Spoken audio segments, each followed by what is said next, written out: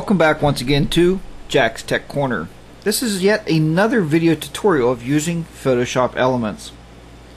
If you're enjoying these video tutorials, please check out my website, jackstechcorner.com.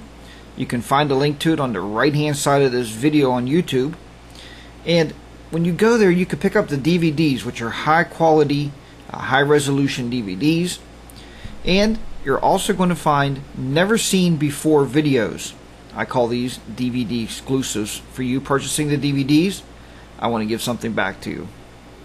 So with that said, we're going to go ahead and get started right into our tutorial for this segment. What I wanted to show you was a way of combining pictures to make a really interesting looking picture that then you can have printed, hung on your wall, and it's a great conversation piece. Let's face it, a lot of times Photoshop is just that. We're building conversation pieces. We're actually taking pictures and creating something that was never there, or we're enhancing something to make it more dramatic. And I found a way, playing around, to combine two pictures that I think is pretty cool, and I think you're going to like it. And that's the name of this video, Combining Pictures. So we're going to first get started here. We have some pictures that I took of a city, and they're all relatively the same. They're just a little bit off from each other from the angle that I shot these. So that's what you're going to need to do first. You could probably combine pictures that are not the same. You're probably not going to get the same effect, but hey, play around with it. It could be interesting. So as you see, I have the first picture here open in the editor, and what we're going to do is excuse me, we are going to overlay the second picture on top of this first picture. And all we have to do this is to go to File, Place, and you have to know the name of the picture that you're going to place. Now this first one up here is named 0041, so the second picture obviously would be 42 that I wanted to place on top of this one. So I like to go to Detail View, and we're going to scroll down here, and we're going to pick out number 42. Right here is number 42, and we're going to click on Place. What we just told Elements to do was to place this picture right on top of the other picture that we had, and we had it open the editor, and we just placed a new one right on top of it. Now what we're going to do is make sure it's placed where we want it. And all I'm trying to do here is just cover that little bit up on that one side. That looks pretty good. Then you can hit the Enter key or click the little checkbox. Now the next thing we're going to do to combine these two pictures is we're going to take this and we're going to erase the background image, or the background detail from this. And this will let this picture below here, it will actually let it show through, is what we're going to do. This is also done in HDR, and I know I've never done an HDR, which is a high dramatic range picture. You can do it the same way. You can layer your pictures and then bring the pictures back up through using some techniques sort of like these. But right now we're just talking about combining pictures to give this a different view. If you go to your toolbars and you right click on your eraser tool, you're going to find the background eraser tool. Click on that. And make your brush size as large as it'll go. It'll save you some time if you make it as large as it'll go. And then what you're going to do is just left click your mouse and just start erasing.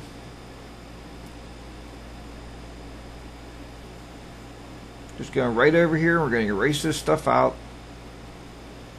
Take your time, let the computer catch up to you.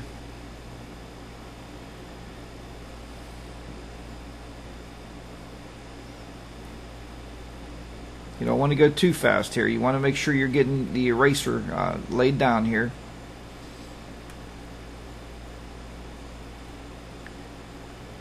And what you start to see is those two pictures actually combining themselves together.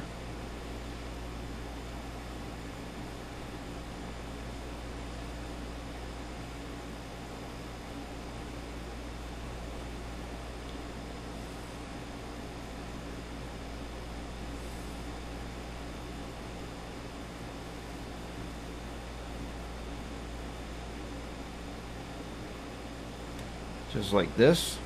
We're actually putting these two together.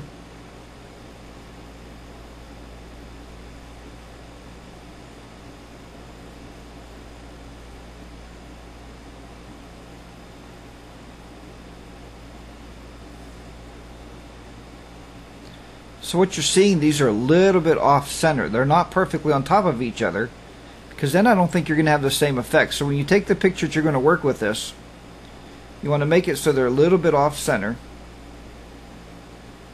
And I'll show you what I mean by that in just a second here.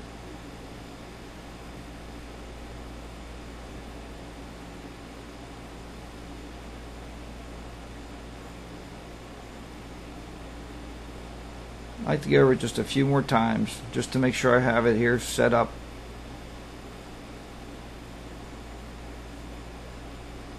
And there we go. That looks pretty good.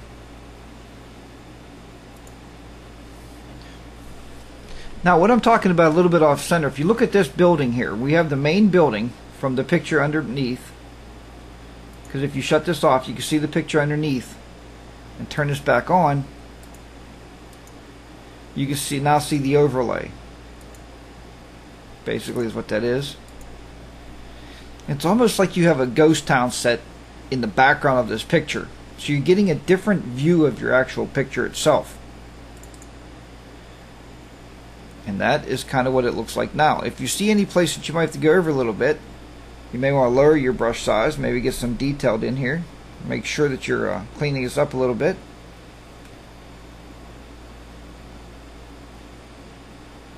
Maybe you have too many ghosts in there, or whatever you want to call this. It's kind of what we came up with. We kind of just left enough detail where it's going to show through. So when we did the eraser tool, now we just have a little bit of detail showing through. You can see now if we put that back on there.